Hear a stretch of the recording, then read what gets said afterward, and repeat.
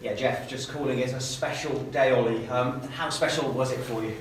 Well, obviously it's good to get your first goal and it's a real buzz. Obviously I haven't scored before, so I don't really know what to do. So, what did you do? You ran, didn't you? yeah, I ran. I was trying to get over to my dad, but didn't manage that far. I think I was tired by the time. Can you remember the goal? Yeah, I just seen a replay of it.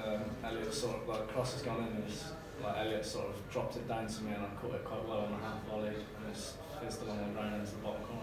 Yeah, we have been speaking in the last few weeks saying I think a goal is on its way, isn't it? You have come close. Yeah, I have been, obviously had quite a few good chances and probably should have had another one today, but obviously it's good to get the first one and hopefully I can build on that. Yeah, you have spoken about your father before. He's your biggest critic. Do you think he'll be pleased with you? What will he say about your first goal for Bristol Rovers? I think he'll think it's quite a special one because it was a half volley and it was obviously good technique, but obviously I think he'll be just trying to keep me grounded and tell me what I've got to improve on as well. And a deserved victory today.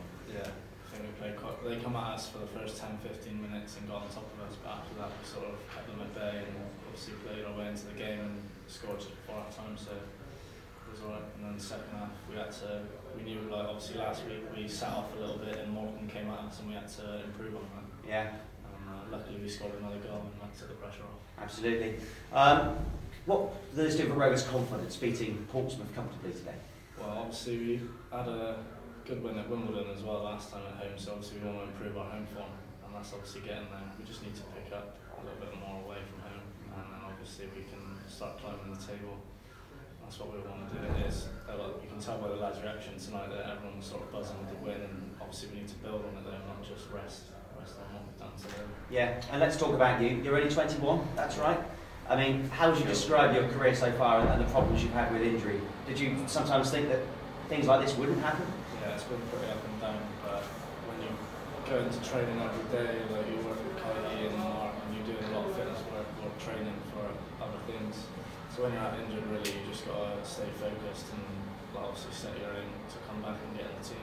Do you appreciate the highs more when you've had the lows that you've had? Yeah, you do, because at times when you're out for so long, you don't know whether you will get a chance, especially as a young lad, or will they take a gamble on me because I haven't really played before. But luckily, I got a chance under this manager and it's hopefully paying off. Well, John Ward said he put you in the team at the end of last season just to take a look at you and like what he saw. So I mean, it's important that you hit the ground running, wasn't it? Yeah, well, obviously I did a lot of work over the summer and I was hoping to be in the starting lineup for the start of the season, but I suffered a hamstring injury, and then I just knew as soon as my hamstring went right, I shouldn't have played, but I did, and I obviously wanted to keep going, but obviously that's a bit naive of me, and I come back from that, and luckily there was a couple of injuries, and like Shannon was away with the national side, we got a game at Mansfield, and I've just wanted to build on that ever since.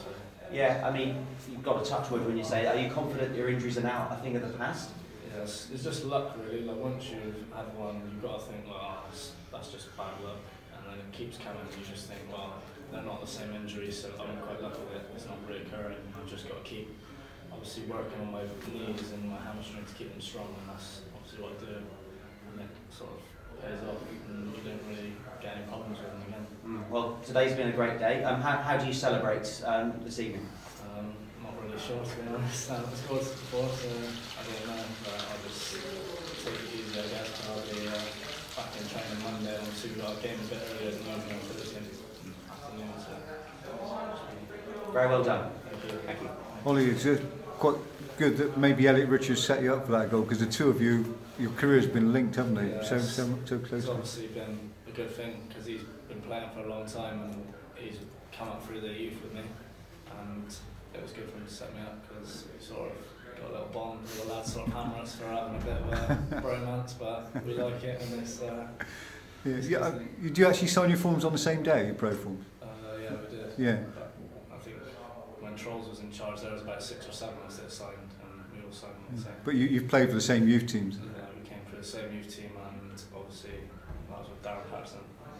Yeah. Played under about 6 managers. I've been injured for half of them. So. But you're obviously on the same web, and you do have a bond because you played together. Yeah, well, when we were in the youth team, he sort of scored quite a few. I was quite regularly scoring as well in the youth team. That sort of evaded me now, but hopefully I can build on that and keep scoring goals. Well done today. Cheers, thanks.